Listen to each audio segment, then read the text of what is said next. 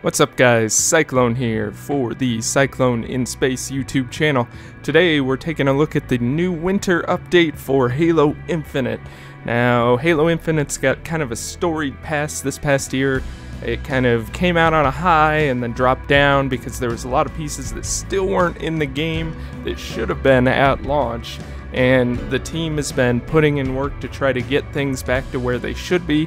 It's taken way too much time, sentiment I agree with, but today they pushed out their new big winter update that kind of pulls together a lot of these pieces, and today I wanted to take a quick look at some of the challenges and the small battle pass they put out for that. So as you can see on the screen here, this is just kind of the challenge overview. One thing they did do with these new challenge system is they finally brought back per match challenges and per match XP. So when Infinite came out, it kind of went on this whole XP based system that was, hey, once you complete a match you don't get XP, you get them from doing challenges. So a lot of games have challenges, but most games that have challenges also give you XP for completing a match or doing well in a match. So they finally added that, and that seems to be working pretty well. There's not much really to show on it, but you can also see, you know, they've got various different challenges that you can switch out and things like that. So the main thing I want to look at though is the battle pass. So this is bringing some of the items I think that go along with that Reach season that was season 1 that maybe didn't come out at that time, and just some newer stuff. So right off the bat you can see we've got a new core, the Mark V B version, and this one I think is, and I'm probably going to get corrected on this, one that Noble 6 wore in Halo Reach. Similar at least. So as we click through you can just see we've got different things like emblems. I might use this one because it kind of goes with my Cyclone space theme, I think, but I've always been attracted to the emblems that have the little tornado pattern or something that looks like that. Next we get a new chest piece overlay, and my only qualm with these is I wish you could put the color on these as well. I know they're meant to be attachments, but it'd be cool if you could make that blue. We'll have to see what it looks like with different patterns and stuff. You've got the big arms, the SAC arms. I remember these from older games. Some people would be running around with the giant monster shoulder pads and look like tanks coming at you. Of course you get some of your XP boosts and things like that you can use. As you can see on the screen right there, I have 45 minutes still going because I activated one before the first match I played. Another emblem you get here for the vehicle. So this first one I think is, you can see in the lower right corner, it shows it's for your person. Second one has the little vehicle symbol down there with the steering wheel. It's like a nice new shiny visor color. They're bringing back the, I don't even know how to say that, Chobham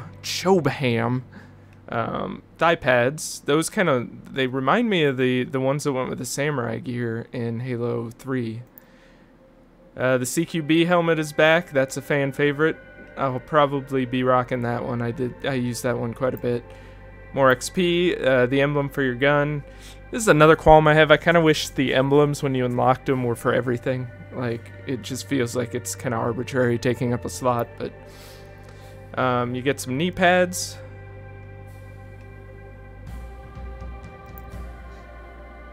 There's some more giant shoulder pads. I guess this is the pack for you. If you're into giant shoulder pads, this is your pack. So you get both sets of those. Jeez, those look huge, man. Should give you extra damage or something.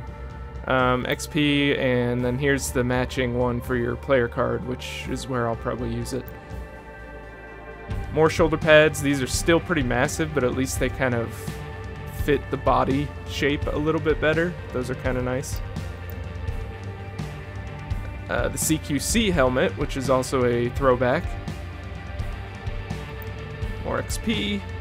Another epic visor, bullfrog. I know some of the qualms overall have been that the visor colors, like you unlock one and it looks very similar to another one. So that's kind of, that kind of sucks, but more visor colors. You get a MOA salt color overall. It's this tan and black color it looks like. Not bad for sand maps or something. Another little chest add-on here.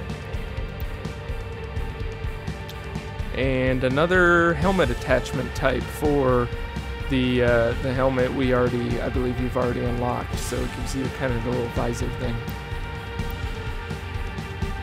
Oh, this is also a throwback, I believe. So here's the giant shoulder pads with the knife on it that I believe George wore in Halo Reach. He had a knife on his, and you could wear it on both sides. I'm sure that won't look ridiculous at all. This is just it looks like just the knife if you don't want the giant shoulder pads. Looks like a weird way to carry a knife, but I guess if you're reaching up with your right hand to grab it, it just looks like it might chop your own neck off if you fall wrong. And the Mark V helmet overall for the final piece. Now this battle pass is a shorter one. It's supposed to be kind of just a small winter one. What you can do is on this screen you'll see switch battle pass, so I can jump. I already finished season 1, but if I hadn't, I could go do that. I could equip season 2 battle pass, which I haven't finished, or this one. So you can't apply XP to all of them at once, but it is nice that you can jump back and forth. Games like Fortnite, once the battle pass is done, it's done. You can't get those items anymore. That does give it an air of exclusivity, but people don't have that much time these days, and some of these battle passes take forever, especially Halo is one of the longer ones. So that's some of the overall look at the battle pass of the winter update. Quickly, some of the other things that came to the winter update is they finally added the campaign network co-op and mission replay for single player. So if you want to play co-op over the internet with friends, you can finally do that. You can also replay missions. I know that was hard because this is kind of an open world game, so getting that dialed in. So that's out. There's the Forge beta is out, and I've already seen some people make some crazy stuff with that. So I'm curious to see once playlists get updated with Forge, what those will look like. You got the new battle pass that we went through, the match XP and progression, and there are 2 new maps, Argyle and Detachment.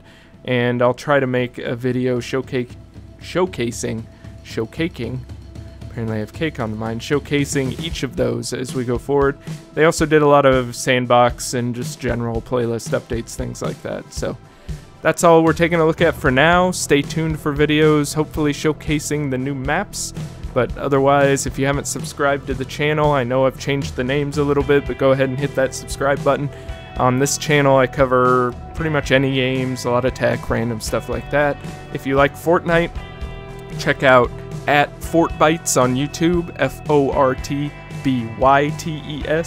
That's my Fortnite specific channel, and I do a lot of clips and just general stuff over there. So until next time, guys, keep it hanging.